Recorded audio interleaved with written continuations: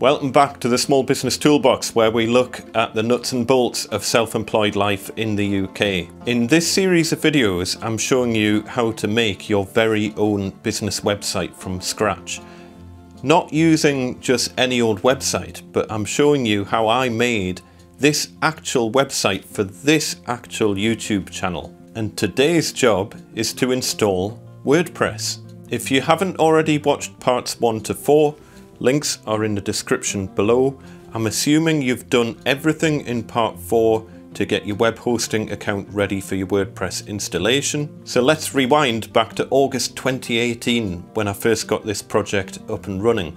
So you're going to see me install a slightly older version of WordPress, obviously because you're probably watching this in the future anyway. It doesn't really affect anything because the overall process for installing WordPress is always more or less the same. And in future videos, you're going to see me updating WordPress, and we're going to gradually get more and more up to present day anyway. With all that said and done, let's crack on and install WordPress. Right, exciting times. Let's get our Small Business Toolbox website up and running. Time to install WordPress. So the first thing that we're going to have to do is get our web files downloaded from WordPress and uploaded onto our website. Again, it sounds scary, it's really not. In order to do that, we're going to use a thing called FTP software. And FTP software is used to transfer files onto websites. I like to use a piece of software called FileZilla. If you go to filezilla-project.org, you should find it on there. Just go on and download the client that is suitable for you and install it onto your machine. You're not installing the server, it's the client that you're going to install. So you click on the client one and you're going to download either the Windows or the Mac one. But if you want to install a different piece of FTP software, that's completely up to you. But I'm going to show you in FileZilla. So once you've got it all downloaded and installed, you should see something along the lines of this. Again, it looks a little bit intimidating, but all you need to think of is the left-hand side of the screen is your computer, the right-hand side of the screen is your website. So the first thing we're going to do, go to File and Site Manager, and we're going to create a connection to your website. And to do that, we'll do New Site, we'll give it a name. Over here, we'll just call it My Website. And then over on the right here, we need to give it some details so it knows how to connect. And this is where we're going to use, do you remember when we set up the FTP details? This is where we're going to put it. So refer back to your magic document full of usernames and passwords. We're going to put the host in, which is the server name that you should have copied and pasted off your cPanel. We're going to use the user account that we set up. And we're going to copy in the password for that FTP user account as well. And click OK. Don't click connect yet, just click OK. And now, just so that you can refer back to it at a later date, go back to File and Site Manager, and you should see that that is permanently saved there under My Website, because you might have connections to lots of different websites, and this is how you would set that up. So just click Connect.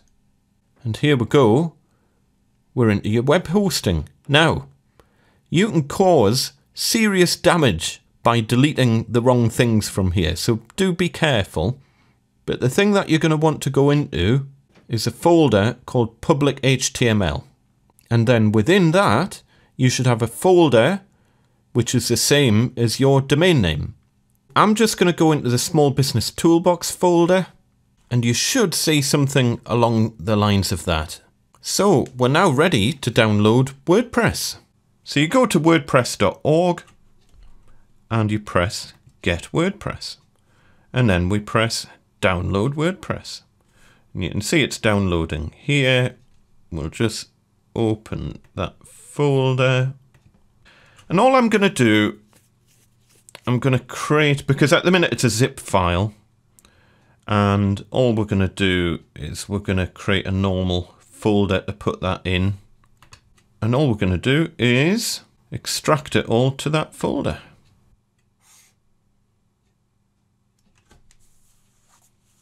So all I've done is dragged and dropped from the zip file over to this new folder, because we do need to unzip it. Okay, so close the zip file. Let's close WordPress.org. And this is our WordPress installation files.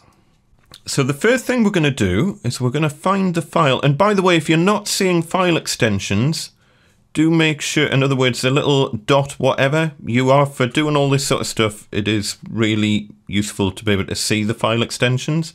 You do that in View and just tick that box that says File Name Extensions. You see, if I switch that off, they all disappear.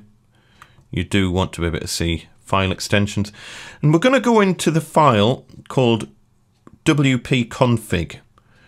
And you'll see there's a WP config sample there.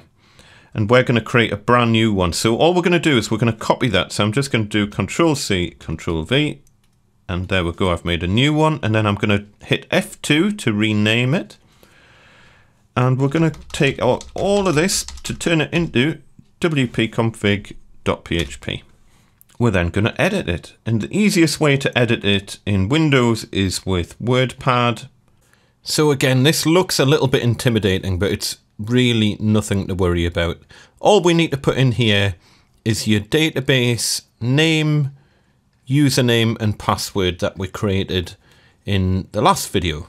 So the database name that we set up, I'm just popping it in here where it says database name here. Copy it out of your Magic document that's got all your usernames and passwords and whatnot in. And we're going to delete the bit that says database name here, and you're going to paste in your database name. And then the next thing that we're going to do is your database username, which is this one here, username here. Hit delete and just copy and paste in your database username. And then finally your database password, which just goes at the bottom here where it says password here. So delete that out and put in the password that you've already created when you were setting the database up. We did all of that in the previous video. So if you're missing any of this information or it doesn't seem to work properly, go back to the previous video and make sure you've not missed anything. The next thing we need to change, if you scroll down, is these little keys here. You see where it says define auth key, blah, blah, blah, and it says put your unique phrase here. Well, you can make up your own phrases, but it's much easier to get the internet to do it for you. Just go to this address here. So just copy that, bring up a web browser and just paste that address in, hit enter, and it'll come up with all these random keys for you. And it saves you having to come up with it. Just every time you go in, that'll come up, look, just press enter. Every time it'll change it to a new set of random things.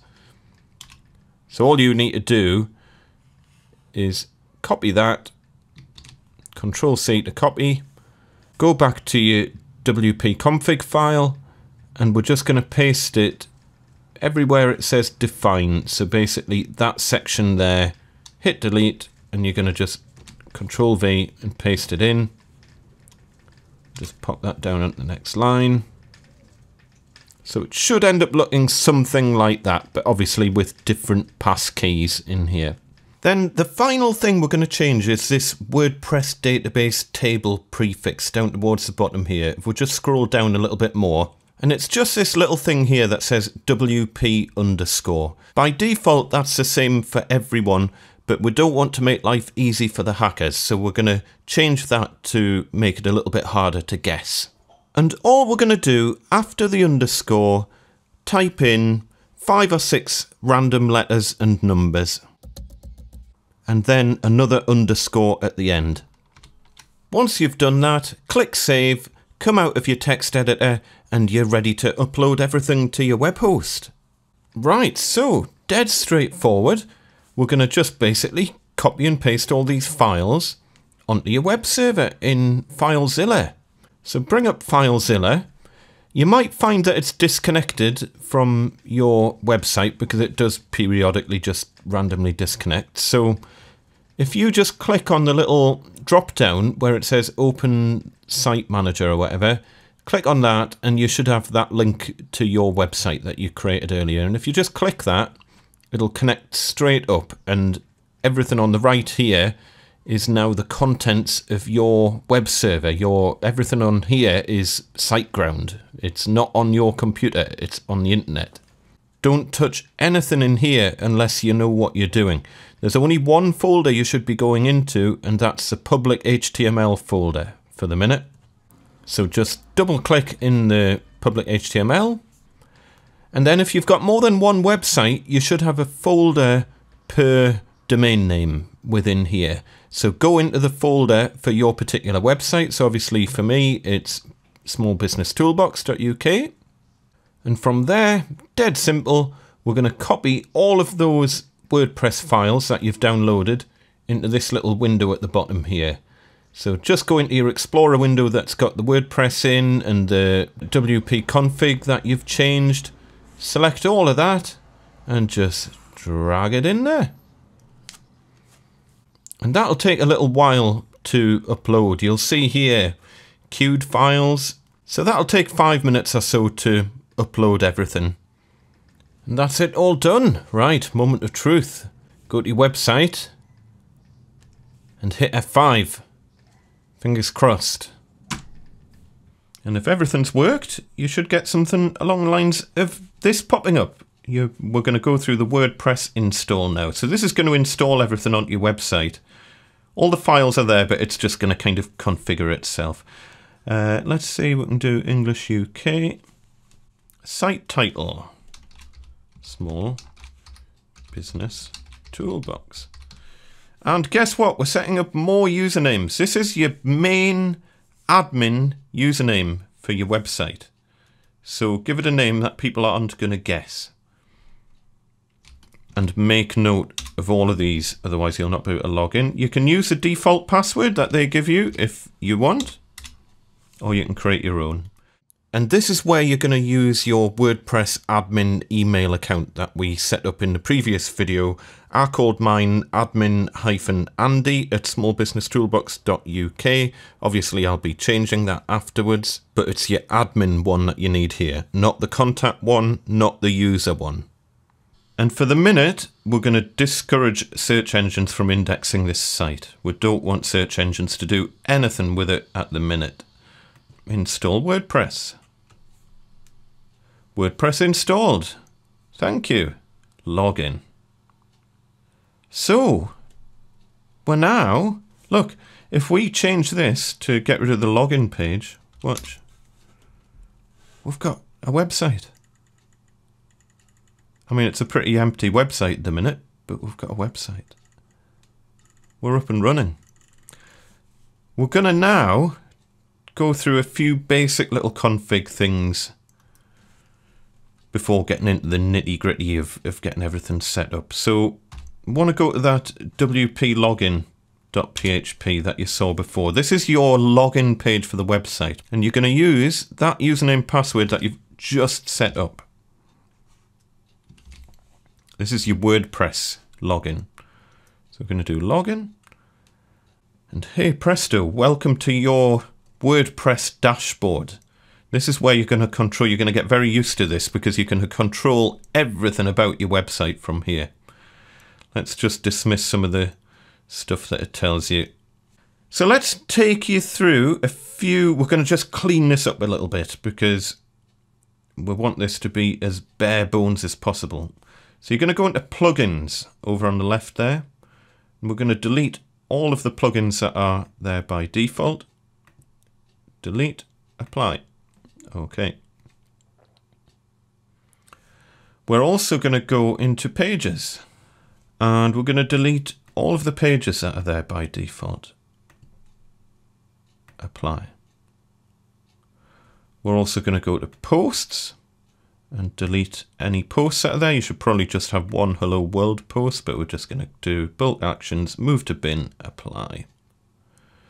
We're going to go to categories. At the minute, we've just got this uncategorized thing. What I would suggest you do is just rename that to blog or something on the off chance you ever set up a blog. We'll come back to that later. Let's just go to settings. And at the minute we've got small business toolbox and just another WordPress site. We're going to change that to, well, we'll just change it to small business tips for now. That'll do.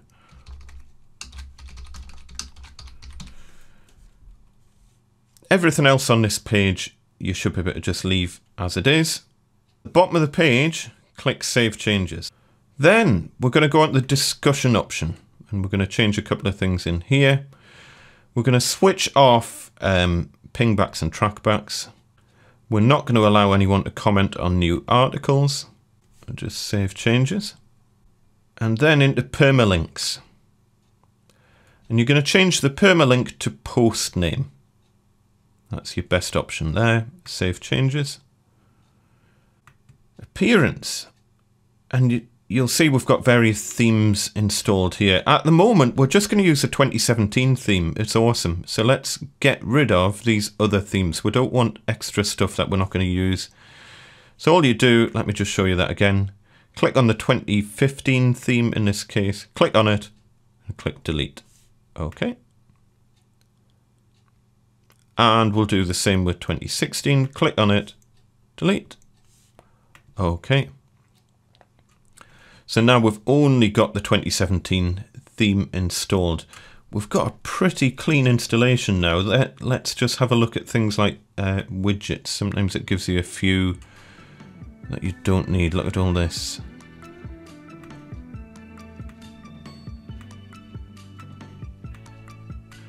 And for the minute, we're just going to get rid of them all. All you need to do, delete, delete, delete, delete, delete, delete. Footer, nothing there. Footer 2, nothing there. All good. We've got our WordPress website up and running. This is very exciting. Now, there are some very important security considerations when it comes to running any website, not just WordPress. In future videos, we're going to lock everything down to make it as hard as possible for anyone to hack into the website. This is known as hardening the WordPress installation. If you went through SiteGround for your web hosting using the link that I gave you, and you purchased the SG Site Scanner option, then that's a good start for keeping things secure. But there's a few other things that we're going to cover off later on. Now, I also want to give you a couple of important tips regarding FTP. FTP isn't particularly secure. If you remember when we set up our FTP account in FileZilla back at the start of this video, there was an option we brushed over that said use explicit FTP over TLS if available. Translated into English, that basically means connect to my website in a secure way if possible. Now, FTP security is too big a topic to cover in this video, but you're going to be using your FTP account very rarely. So just out of good practice, I would suggest never use FTP if you're using a public Wi-Fi connection. You should be absolutely fine if you're in your own house. But if you're in a coffee shop, I would avoid using FTP software such as FileZilla. Secondly, because you use the FTP account so rarely, just delete the FTP account when you're not using it. Just be really careful that you don't delete the files that are associated with that FTP account, because if you do, you'll delete your entire website. But you can always create a new FTP account anytime you like. So if you just get rid of it when you're not using it, it just removes it as a point of entry. As I say, we'll cover security a little bit more in future videos. For the minute, don't panic too much because nobody knows about your website, and for now you're going to keep it that way. I need to crack on and get this website and YouTube channel up and running. And in order to do that, I'm going to need a logo. Take care folks, and see you next time.